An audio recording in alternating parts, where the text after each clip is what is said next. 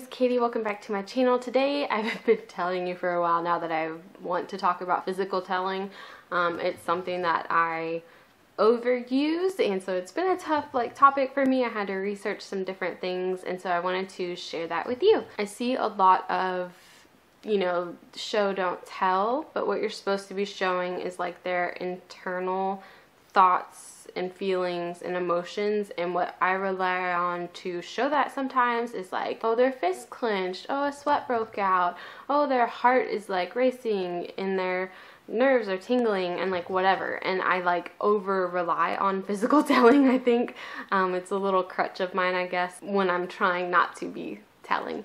But it is physical telling still, and it's still bad if it's only physical telling. So what I read in one of the craft books was to add the reasoning, the emotional layer, which is their thoughts, which I am terrible in a first draft of putting down internalization, and so it's usually something I have to go back in and add. And I reached out to my mentor and to another friend of mine to get their tips on how to be better about physical telling and how to add in a deeper depth to it. So this is kind of their ideas that I was like, oh duh, I know I read these, but I never remember to put them in my own story. So one of my friends suggested to do flashbacks. So if something just broke their heart, maybe they go back and tell you about a time, not tell you, flashback, so you're shown a time where their heart was broken before, and maybe compare it if it's not as bad or it's worse and they wish they never had done this thing and felt that, and just kind of show that flashback, show a little bit more about them. That's helping your reader understand them a little bit more based on their past, and getting how their thoughts rationalize things and process things. One of her examples, which I thought was great, Kat, I'm gonna shout you out. My face feels hotter than the time I got a sunburn in Florida with Grandpa. That's a quick little extra tidbit. Instead of just saying that your face is hot or you're sweating or whatever, you add in that little bit of description that puts that reader back in oh, Florida, you're with your grandpa. There's some backstory. You have a grandpa. You've been to Florida before. And just adds in here in Texas it's humidity, and so I try to get that humidity across. Or I can put in, it wasn't as deadly as it was last year, something, or the humidity, it really made you have heat exhaustion really fast. But I could just add in experiences and past dealings with that thing, and you'll get immersed in her a little bit better than her just struggling to breathe, and it's a cool sweat because she doesn't have any more water to expire anymore, that kind of thing. And it tells more about their character than just what's going on in the moment.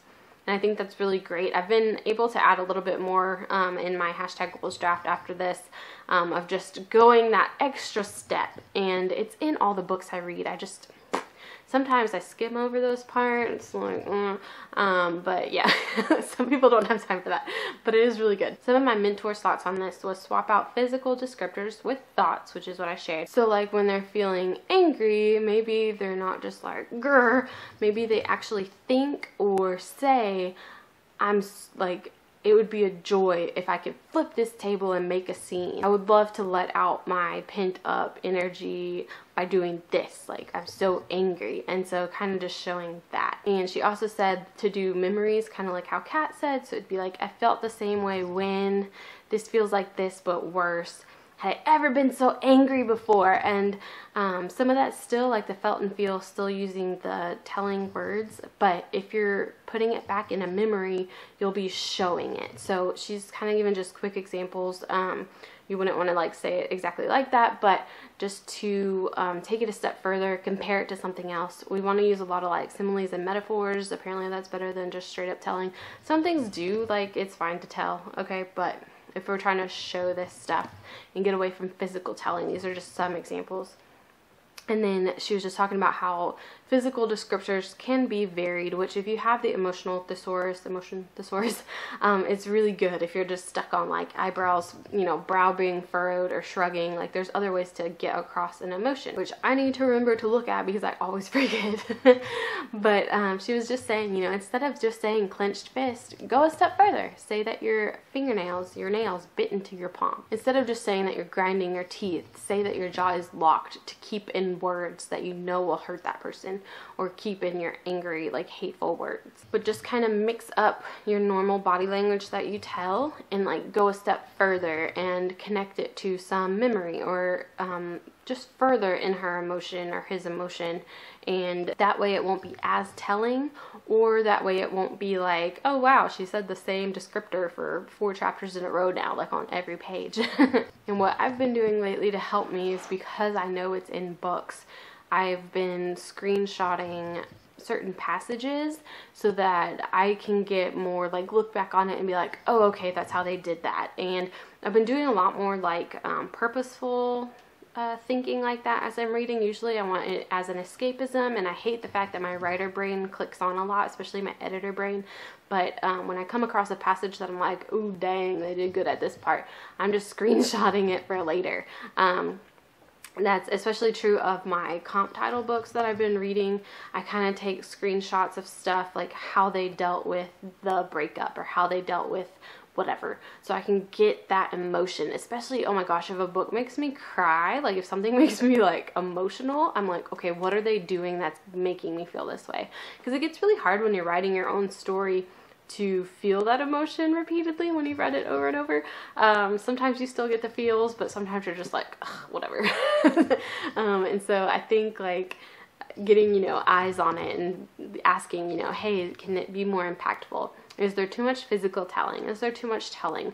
Having your critique partner or readers like kind of mention in a comment, hey, maybe follow this up with a memory or a flashback or whatever.